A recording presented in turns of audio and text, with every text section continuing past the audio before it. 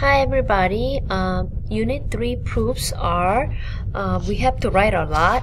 So for each proof, I'm going to ask you to pause the video, write things down before you go to the next video. So you probably have to pause a lot every slide. There are a lot of proofs that we need to do for this unit. So let's get started. First one, we have a picture diagram here. We have angle 5 and 6 are congruent to each other, and then angle 6 and 4 are congruent to each other. You need to prove that AB, segment AB, and line segment BC are parallel to one another. So what you're going to do is, first you're going to write the statement. Number 1, angle 5 and angle 6 and angle 6 and 4 are congruent, and you need to write number 1 given. So please write this down, number 1. And you always have to number each statement, 1, 2, 3.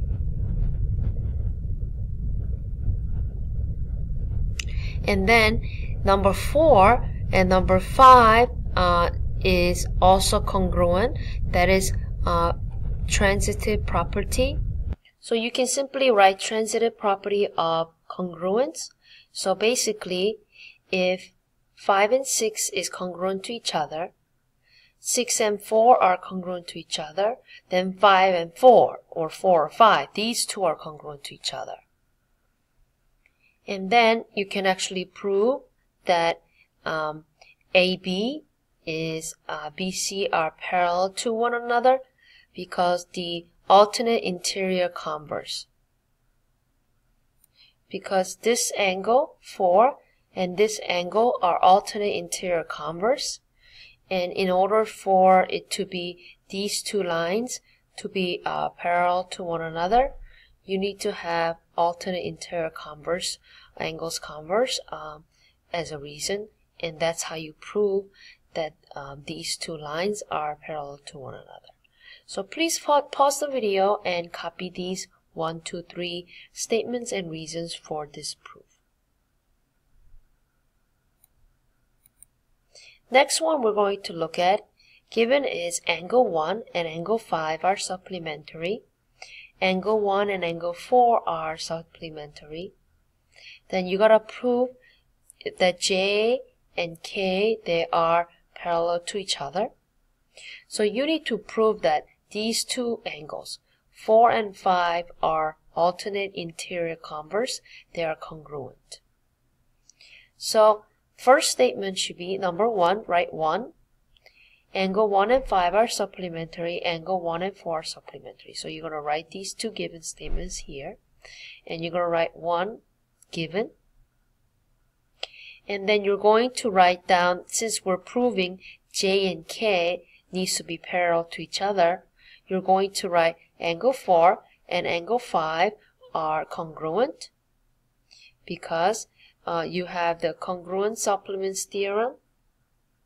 It's in Unit 2. If you actually look at postulate theorems and construction reference paper I gave you in Unit 2, it has a congruent supplements theorem, which means if two angles are supplements of the same angle, then two angles are congruent. So right here, if this is supplement to this, so 5 is supplemented to 1, 4 is supplemented to 1, then 4 and 5 are supplemented to each other. So congruent supplements theorem. And then number 3, you can just write J and K is parallel. Line J and K is parallel to each other. And number 3, because alternate interior angles converse, because they are congruent, so you can prove that these two are parallel to each other. Next, let's try the next one. P and Q are parallel to each other. Please prove that angle 1 and angle 2 are 180 degrees. So angle 1 is here, angle 2 is here. So you're going to first write number 1. P is parallel to Q, and you're going to write given. Number 2, angle 1 and angle 4. They are congruent to each other. They are alternate exterior angle. And then angle 4, number 3, angle 4 and angle 2 are a linear pair. That's a definition of linear pair. Angle 4, number 4, angle 4 and angle 2 are supplementary. So you can write 4 linear pairs are supplementary. Number 5, angle 2 and angle 4, when you add those together, they are 180 degrees. That's definition of supplementary angles. Angle 1 and angle 4 are equal to each other. Definition of congruent angles. Therefore, angle 1 and angle 2 is 180 degrees. That's substitution. So please pause the video and copy this down. So when you're doing proofs, this is the paper I gave you last unit, postulates, theorems, and construction paper, chapter 1, 2, and I believe I gave you up to chapter 3. So please have this handy, and I'm going to give you more. So have this handy and use this to help you do the proofs. When you do the proofs, please be patient. We need to do a lot of practice on this. Proof is the most challenging part of geometry honors. So please be patient when you do this and as you write down the proofs. Next, we're going to prove alternate interior angles theorem. Alternate interior angles are angle 1 and 2. So we want to prove that these two are equal to each other when given is P and Q, line P and Q are parallel to one another. So the statement 1, you should start with 1.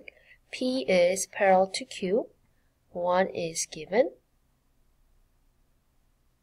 Number 2, write 2 please.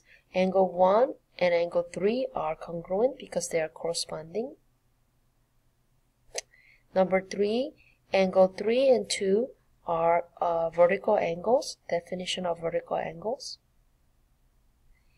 Number 4, angle 3 and angle 2 are congruent to each other, that's vertical angles are congruent. Therefore, angle 1 and angle 2 are congruent to each other because of transitive property of congruence. So if angle 1 and 3 is congruent to each other, 3 and 2 is congruent to each other, then 1 and 2 is congruent to each other. That's where the transitive property of congruence comes to play. So please pause the video and copy these and write down the proofs. Make sure you number each one 1 through 5. So I'm going to ask you to try this on your own. Prove consecutive interior angles theorem. So consecutive interior angles are these, 1 and 2. Given line P and Q are parallel to each other, prove 1 and 2 are supplementary right here. And I want you to try the proof.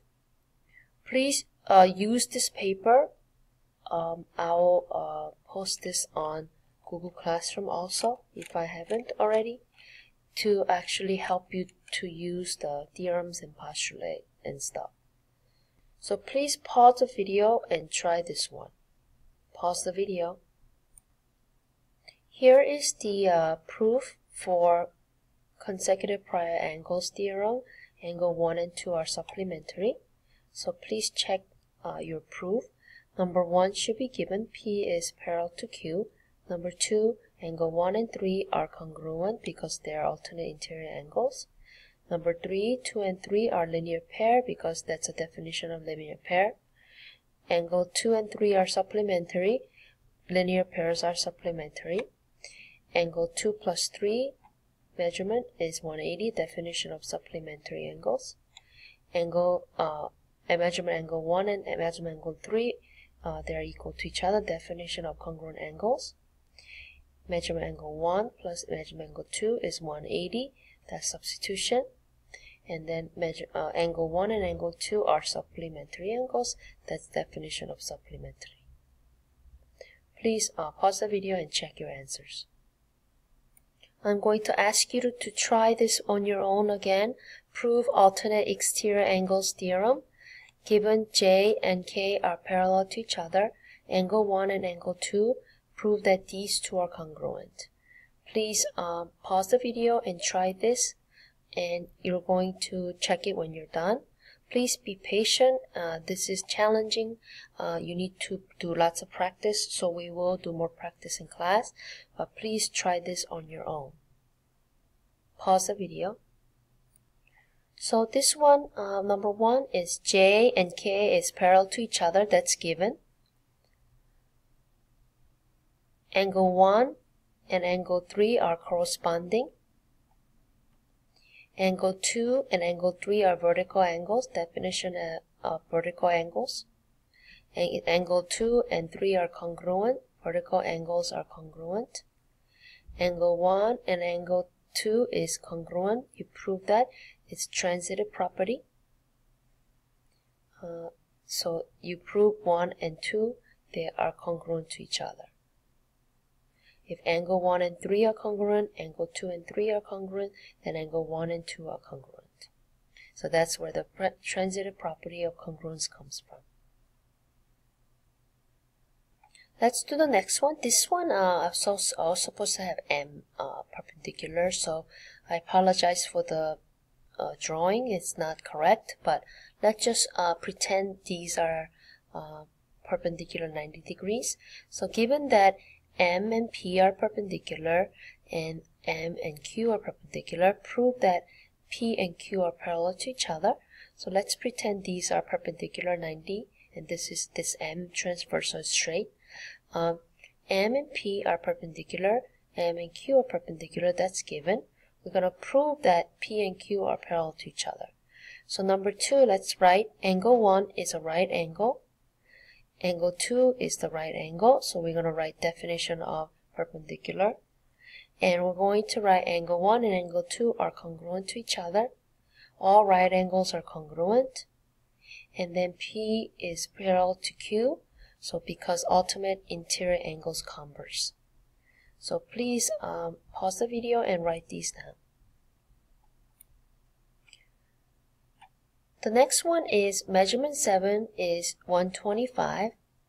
Measurement 8 is 55, the angles. Prove that J and K is parallel to each other. So number 1, the given statement is measurement angle 7 is 125. Measurement angle 8 is 55. That's given. And then number 2, you should write measurement 7, angle 7 plus measurement angle 8 is 180. 125 plus 55 is 180. You can actually write substitution or simplify. And then number 3, angle 7 and angle 8 are supplementary. So that's definition of supplementary angles. Therefore, J and K is parallel to each other because consecutive interior angles converse. Because when you have that, it proves that these two are parallel to each other. So for homework, I'm going to ask you to do the proof for next 4 slides. This one, and there's one more on the last page. I want you to be patient and try doing the proof, and then in class we're going to check it. So this is your homework. So you need to do next 4, okay? So please complete the proof. Don't forget the last one on the last page, and then we'll go over in class. Be sure to use the postulate theorems paper that I gave you. I'll post on Google Classroom again.